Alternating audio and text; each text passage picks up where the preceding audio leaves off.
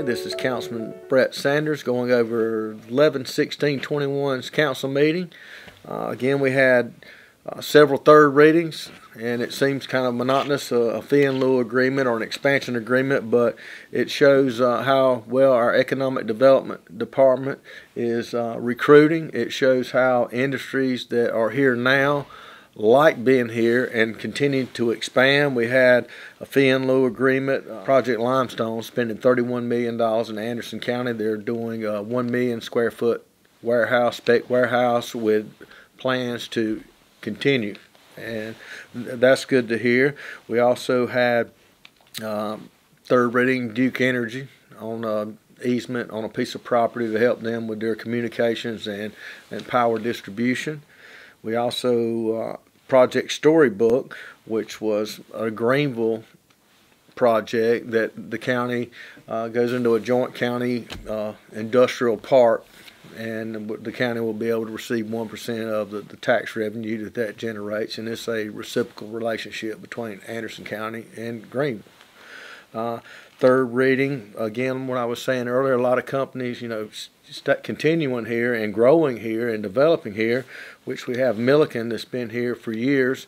They're doing a $2.5 million expansion on 3 different facilities. One was the Garish plant in Pendleton, the finishing plant, and the Garish is in Pendleton, and then the finishing plant in Pendleton, and also the third one was in Williamston. So great to see an existing company still thriving in Anderson County and continuing to grow, expand, and create more job opportunities.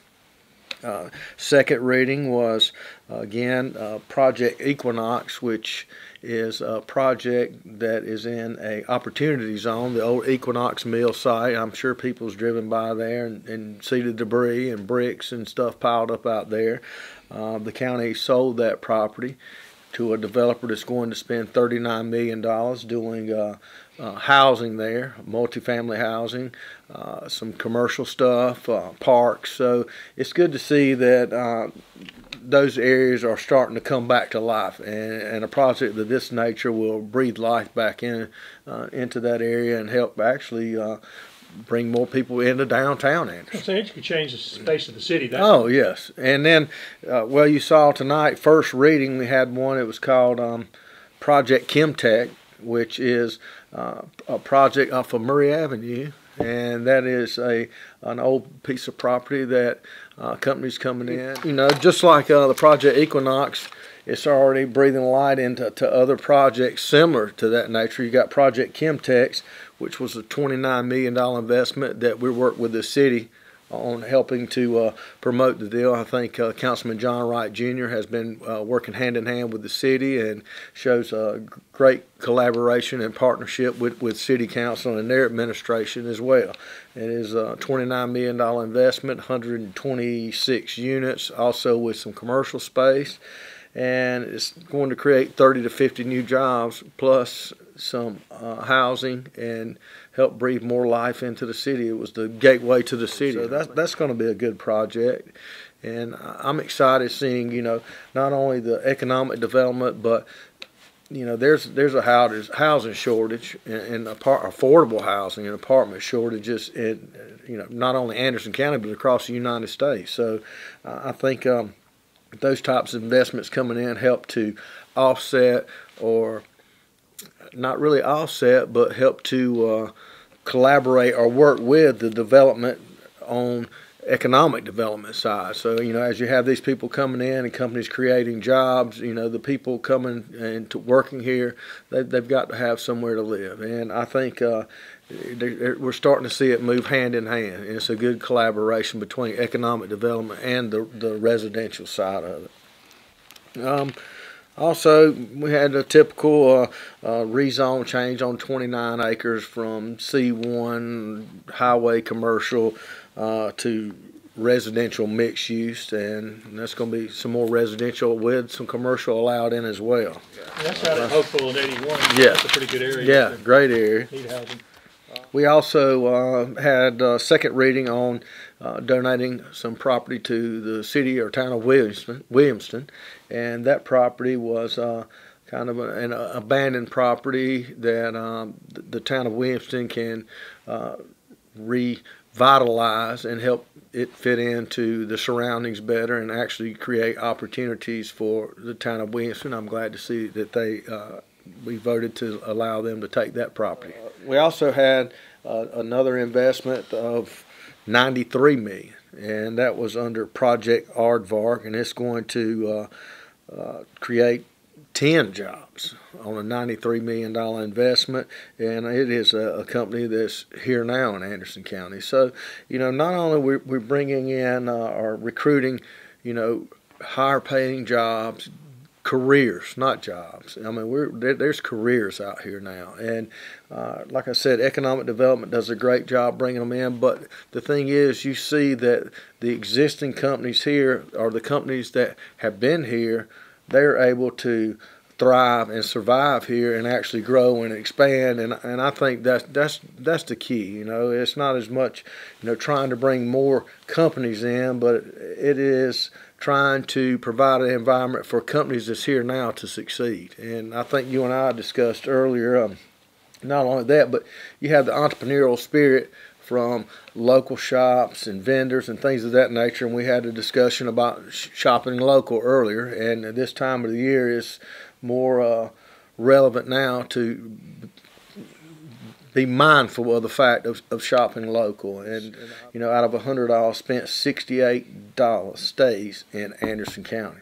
And you get online and buy online. Well, the property or sales tax that you're paying online is going to some other state. So as you spend locally, the sales tax, the monies of that nature are being spent back in Anderson County in South Carolina. So it's a big picture, but it all ties in together, and it all starts at the local level. And get out, support your local businesses, help promote the entrepreneurial spirit.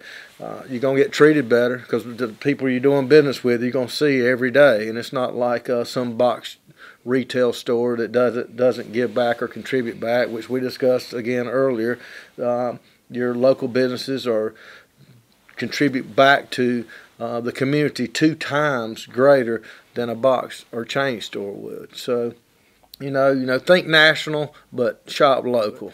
Also tonight, Chairman Tommy Dunn from District 5 formed an ad hoc committee to address the litter situation here in Anderson, and it's an issue across the state. And the county, Anderson County, does a good job in getting out. We do once a year our big community-wide cleanup, but it's something that's got to be done on a regular basis, not once a year. And he has formed a committee with, I think, Chairman John Wright Jr. is going to be the chairman of that committee, along with Miss Cindy Wilson and also Mr. Glenn Davis.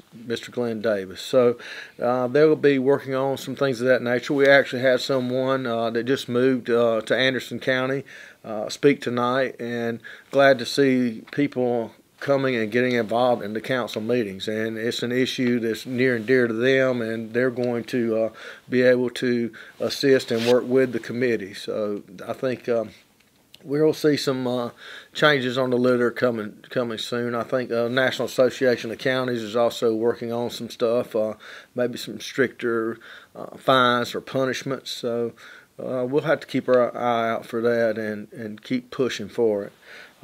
Also, I'd like to thank our council members tonight. There was a request for council. There was money donated to the Anderson County YMCA for their yearly reindeer run. Yearly reindeer. Yeah, there was money contributed for the Anderson YMCA's yearly reindeer run. There was also a substantial amount that went to the United Negro College Fund for scholarships.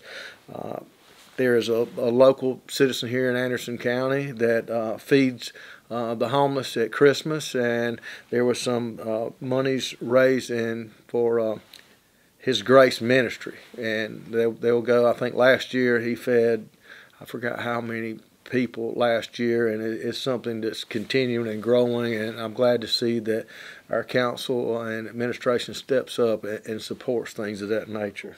So I appreciate everyone tuning in tonight, and hope everyone has a great holiday season.